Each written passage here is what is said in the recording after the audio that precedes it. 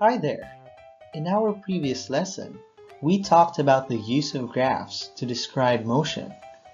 In this video, we will learn about the different types of waves and their characteristics. So, let's get started! Sound waves, visible light waves, radio waves, microwaves, water waves, waves on a string, and slinky waves are just a few of the examples of our daily encounters with waves. Waves are everywhere. Whether we recognize it or not, we encounter waves on a daily basis. So, what is a wave? A wave is a disturbance that carries energy through matter or space. A medium is the matter through which a wave travels. In the case of a water wave in the ocean, the medium through which the wave travels is the ocean water. Waves come in several shapes and forms. While all waves share some basic characteristics and behaviors, some waves can be differentiated from others based on some observable and non-observable characteristics. One way to categorize waves is on the basis of their ability or inability to transmit energy through a vacuum. Categorizing waves on this basis leads to two notable categories: electromagnetic waves and mechanical waves. An electromagnetic wave is a wave that is capable of transmitting its energy through a vacuum or empty space. Electromagnetic waves are produced by the vibration of charged particles. All light waves are examples of electromagnetic waves. On the other hand, mechanical wave is a wave that is not capable of transmitting its energy through a vacuum. Mechanical waves require a medium in order to transport their energy from one location to another. A sound wave is an example of a mechanical wave. Another way to categorize waves is on the basis of the direction of movement of the individual particles of the medium relative to the direction that the waves travel. Categorizing waves on this basis leads to three notable categories: transverse waves, longitudinal waves, and surface waves. A transverse wave is a wave in which particles of the medium move in a direction perpendicular to the direction that the wave moves. Suppose that a slinky is stretched out in a horizontal direction across the classroom, and that a pulse is introduced into the slinky on the left end by vibrating the first coil up and down. Energy will begin to be transported through the slinky from left to right.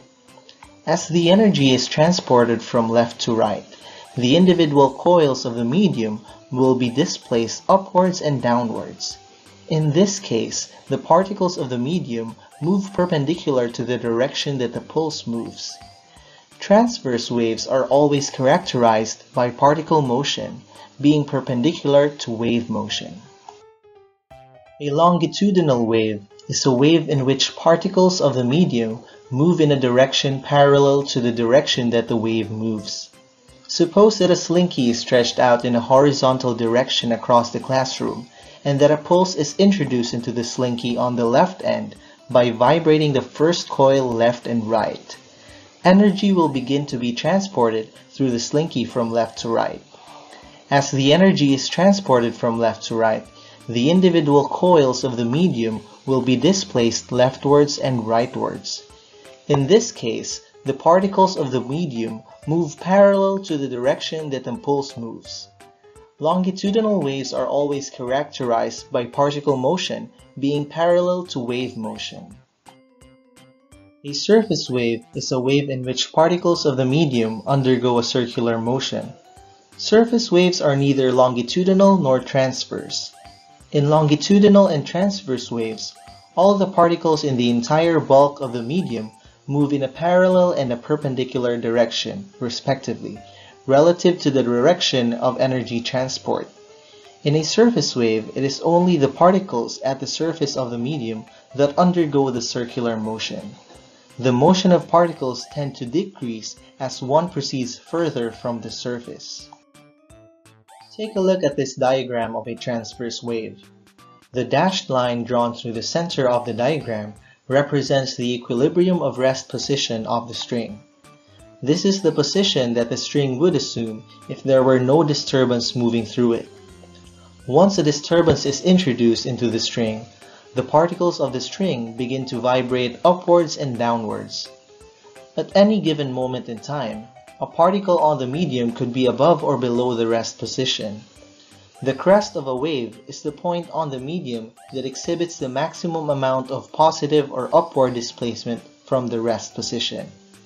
Points A, E, and H on the diagram represents the crest of this wave. The trough of a wave is the point on the medium that exhibits the maximum amount of negative or downward displacement from the rest position.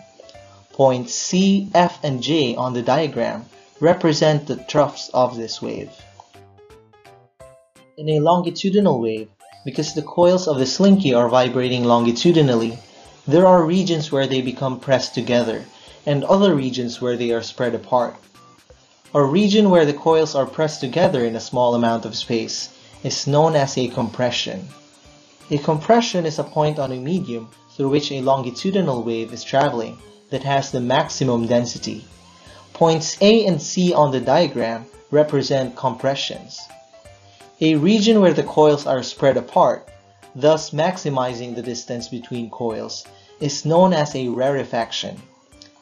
A rarefaction is a point on a medium through which a longitudinal wave is traveling that has the minimum density. Points B and D represent rarefactions. While a transverse wave has an alternating pattern of crests and troughs, a longitudinal wave has an alternating pattern of compressions and rarefactions. Several quantities can be used to describe a traveling wave. The wavelength is the length of one complete wave that can be measured as the distance from a crest to the next crest, or from a trough to the next trough. The amplitude refers to the maximum height of a particle on the medium from its rest position. It is the distance from the rest position to crest or trough. The period is the time to make one complete cycle and is the reciprocal of frequency. Thus, period is equals 1 over frequency. It is measured in seconds. Frequency refers to the number of crests or waves that pass a fixed point per second. 1 Hz is equal to 1 wave per second. The formula for frequency is the inverse of the period. It is measured in Hertz, named after German physicist Heinrich Hertz. Wave speed is the distance a wave travels in a given amount of time, and is equal to wavelength multiplied by its frequency. The SI unit for wave speed is meter per second. Sound is part of our everyday sensory experience. Just as we have eyes for the detection of light and color, we are equipped with ears for the detection of sound. We seldom take the time to ponder the characteristics and behaviors of sound and the mechanisms by which sounds are produced, propagated, and detected. The basis for an understanding of sound, music, and hearing is the physics of waves. Sound is a wave that is created by vibrating objects and propagated through a medium from one location to another. These vibrations create sound waves which move through a medium before reaching our ears. Sound waves can travel through solids, liquids, and gases, but not through a vacuum. While most sound waves that reach our ears have traveled through the air, sound travels relatively more efficiently in denser materials like solids and liquids than in gases. How do we detect sound? The ear is an amazing sound detector. It can detect sound waves over a wide range of frequencies. Signals are sent to the brain, producing the sensation of sound. Let us now consider some of the aspects of sound perception. That is, how the physical properties of sound waves are related to the mental impressions we have when we hear sound. The qualities of pitch, loudness, and timbre are used to subjectively describe sound. Pitch is the highness or lowness of sound. A high-pitched sound corresponds to a high-frequency sound wave, and a low-pitched sound corresponds to a low-frequency sound wave. A high-frequency wave has a lot of vibrations per second, and a low-frequency wave has few vibrations per second. Did you know? The human ear can only sense within the frequency range of 20 Hz to 20,000 Hz. Many animals can hear sounds that are well beyond the range of human hearing. For example, dogs can hear sounds as high as 50,000 Hz, while bats can detect as high as 100,000 Hz. Vibrational frequencies beyond 20,000 Hz are called ultrasonic frequencies, while extremely low frequencies below 20 Hz are known as infrasonic frequencies. The loudness of sound is determined mainly by the amplitude of the sound wave. The greater the amplitude of the sound wave that reaches your eardrums, the greater the perceived loudness of sound. Decibel is the unit used to measure sound intensity or loudness. We are normally exposed to a range of sounds from 0 decibel to about 120 decibel.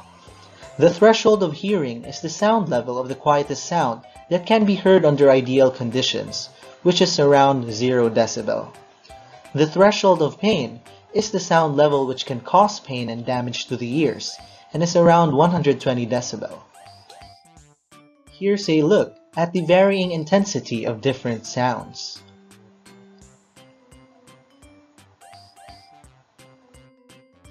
The timbre, or the tone color or tone quality of a sound, is used to distinguish between two different sounds that have the same pitch and loudness. This tone quality is very important, since it helps us identify what produced the sound. The tone quality of a sound depends on the waveform of the sound wave. If two sounds have different waveforms, we usually perceive different tone qualities. A note played on a violin does not sound like the same note played on a trumpet. The simplest waveform is that of a pure tone. Pure tones have a soft, pleasant tone quality. A complex tone consists of two or more simple tones. Now let's wrap things up. A wave is a disturbance that carries energy through matter or space.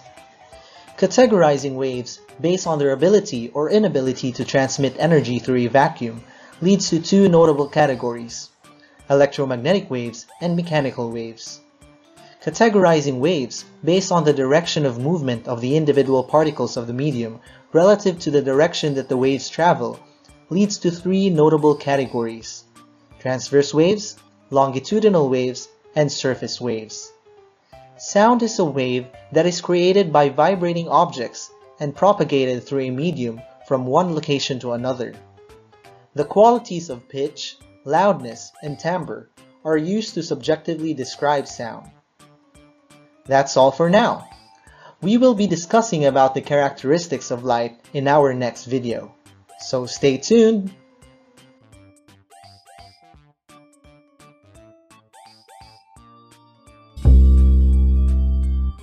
See you in our next video, and don't forget to keep your minds busy!